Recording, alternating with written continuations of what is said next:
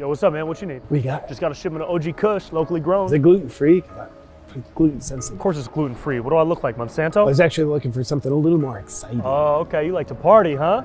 How about this? MDMA, pure certified organic No moly. sulfates or MSG, because that stuff's really bad for your body. No. This comes from a family farm in St. Louis. It's free-range moly. They let it roam around for 30 days before they ship it out. I'm actually doing the Whole30 thing right now. Do you have anything that would fit? I'm keto myself. You look good, by the way. Thanks, man. It's all because of this.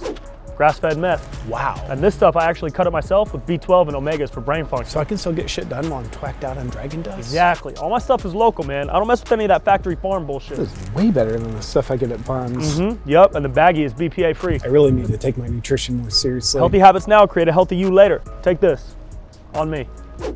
Multigrain speedballs? Yep, they're loaded with prebiotics and probiotics, and no high fructose corn syrup, because that shit'll kill you. All right, I'll take the keto crack too. All right, cool. Give me 20, we'll call it even.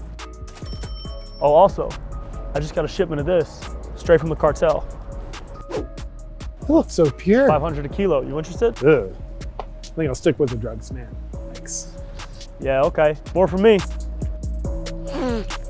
Ah.